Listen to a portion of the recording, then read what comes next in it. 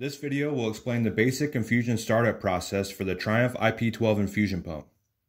Start by pressing the power button for 2 seconds. This will turn the pump on. The pump now prompts the user to clear last treatment. Selecting yes will clear all remaining data from the previous infusion. Selecting no will pick up where last left off from previous infusion. If no selection is made, after 30 seconds, the pump will automatically clear the data. The next page is the home screen where infusion parameters will be entered. The current infusion mode can be found at the bottom of the home screen. There are 2 different ways to change the current mode. The easiest way is to touch the bottom of the home screen and choose your preferred mode. The other way is to go through the menu by pressing either one of the 2 menu buttons. Selecting modes and choosing your preferred mode. Next, we will install the infusion line. Notice the flow direction on the door. Start by pulling the handle to open the door. Push up on the free flow clamp and to the right to engage. Again, noticing the arrows showing the direction of flow, insert the IV line into the line guide. Using your finger, secure the line in the line guide from left to right.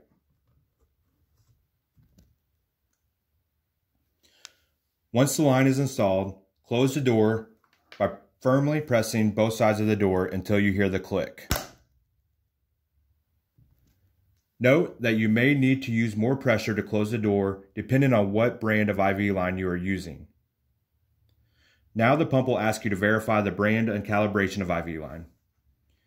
The pump will automatically default to the last brand and calibration that was previously used. If a different brand is being used, simply select different brand. This will pull up all the pre-installed IV brands. Notice at the bottom of the screen there are arrows and a page reference. To scroll through the brands, simply select the next page, previous page, or you can select back to go to the previous screen. It is important to pay attention to not only the brand of line, but what calibration as well, as some manufacturers make multiple calibrated lines. This will be designated as Series A or Abbott calibrated, and Series B or Baxter calibrated. In this case, I'm using a Baxter ACT5435. Next, you will enter your infusion parameters by selecting the appropriate boxes on the touchscreen.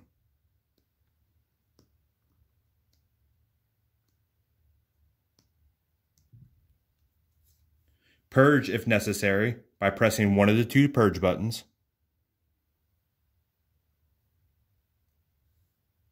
Verify your IV line by referencing the top of the screen.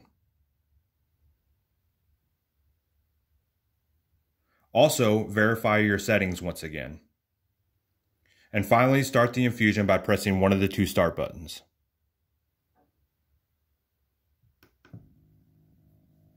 As a safety feature, the pump will ask you to confirm drops are flowing in drip chamber.